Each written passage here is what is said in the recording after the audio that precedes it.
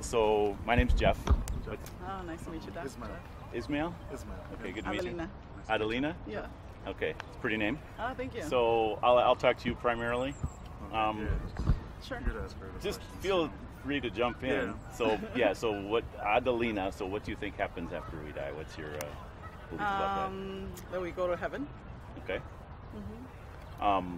So you believe we have a soul? Yes. You know, like a Yes, we spirit. do. Yes. Do you think everybody goes to heaven? Good question. I never thought about that. Yeah, I mean, I we never thought want about everyone that. to go to heaven. I'm pretty sure, but you know, yeah. What do you think about that? Good question. I never sat down to think about that.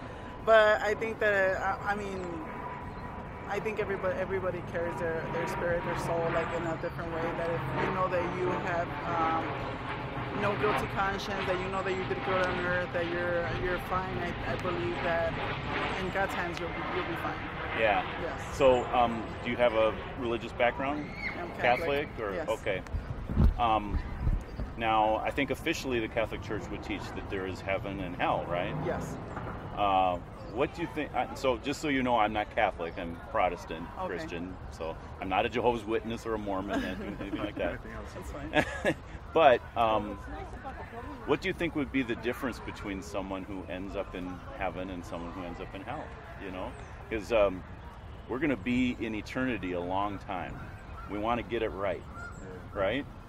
For ourselves, for our loved ones, you know, for everyone. So yeah. So what do you think would be the difference? Maybe God could give them God gives them a mission to come back to Earth to help somebody to recuperate all those sins that they did to open the doors of heaven. Okay. So they get a second chance. Yes. So it's kind of like you believe in, say, reincarnation Yes. for people that didn't make it. Yeah.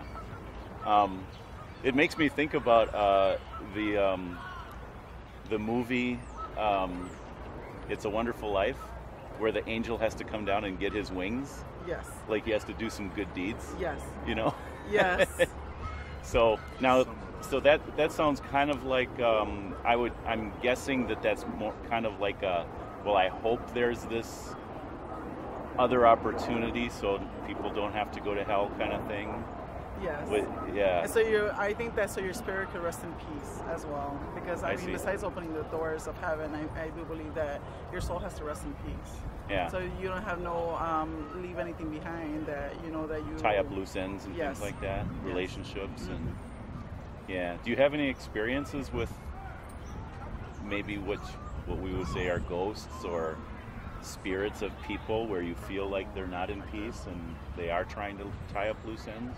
No, I just know I went through the experience. I'm a cancer survivor. Oh, okay. And I do believe that when God sends you people, even in your dreams, that to come and help you for your health, they come for a mission, and I do believe that they're here to make us, to give us strength, to make us want to live. Yeah. So, like we have our faith that when we pray that we are sick, we're in bed, and I believe that when they come to heal us. Okay. And I do believe in that. Yeah. And I did have a dream like that. Okay, so you had dreams, but was it true or like That's hard to know? One thing that's unexplainable. Yeah. Yeah. Because it's really hard to explain that, but people will say like until you see it, you believe it. But Yeah. actually, when you go through it, when I was dreaming, I woke up like talking to somebody, like the nurse that was Okay. curing me, Wow. was healing me. Yeah. So I That's ended a up, pretty traumatic cancer time, free or yeah. for a year. Wow. And I had I God am bless you. free for a year. Yes, ovarian cancer, and I survived it. Yeah.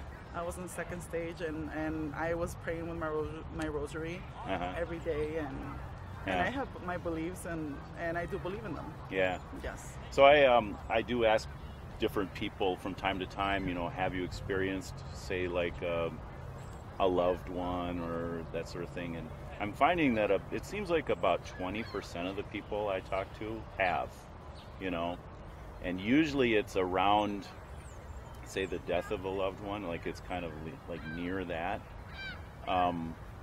and I don't know what to make of it. I don't find any support for it in the Bible, but at the same time, I don't doubt their sincerity, I don't doubt yours. So, as a Protestant, like we base our beliefs, really try to base them on the Bible rather than say like tradition or, just hearsay, things like that. Yes, make it up.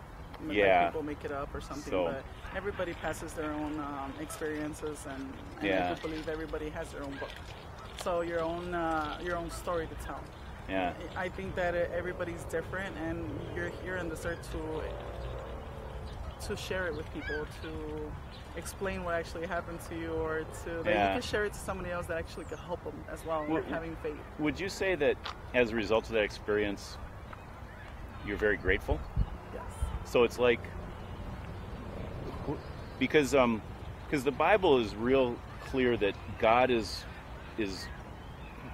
God, and we're not. Yes. And He deserves all the glory and all the honor and all the credit, And so even though I, as a Protestant, might not believe in that or believe that I'm not sure what to think about it, right? Because people like yourselves tell me, things like this. But at the same time, it sounds like you're giving God the glory for it, however He brought it about. Whether it was a dream and nothing more than a dream, or whether it was an actual visitation by a spirit of some sort, But it's God who you're thanking and giving the glory to, which is, what the Bible says is, no one deserves glory but God alone, Yes. And the Bible's real clear. There's a spiritual world, like we're surrounded by a spiritual world that's actually more real than this one, because this is temporary. Yes. The spiritual world is forever, and so what? Maybe God is sending angels, to do His bidding. The Bible does talk about that, Maybe a guardian angel. Yeah, and then on the other hand, there's demons, fallen angels. And you have family members that watch over you too, as well. Yeah, that's where I'm not. That's where I'm iffy. I would love to believe that. It sounds great, but I don't find, like when I read the Bible, I don't see that in there. But So let me ask you this real quick, and I want to respect your time because I'm sure you want to catch up. So we're Protestant. I'm Protestant. We're Christian. We're Protestant Catholic. Yes. We believe in Jesus. That's what makes a Christian, Christ's people, right? So we believe in Jesus. What do you think was His role? Like, why do you think He died on the cross? It was for our sins. Yeah. So. Yeah. So. It was a sacrifice. Yeah. A sacrifice for us. Which, I'm just thinking, like, if you never thought about, like, does everyone go to heaven or not? You also may, like, I grew up Lutheran, which is very similar to Catholic, and until people ask me some good questions, I never really thought about, okay, why did Jesus die on the cross? I know it was for our sins, but how is that connected to our sins? How can we be forgiven because of that? And just in a nutshell, God loves people, but He also loves justice, so there must be a consequence for sin. And so either we take that consequence in hell, being punished, that's the consequence for our sin, or His own Son took that consequence for us in our place on the cross, because He was innocent, He's holy, He didn't deserve to be there, but He took the punishment in our place. And so I think, like as Catholics, you walk into church and you see Jesus on the cross. It's a reminder all the time of, He's the one that took our punishment for us. And so I just want to encourage you. Our human tendency, is to trust that, well, maybe I could be good enough for heaven.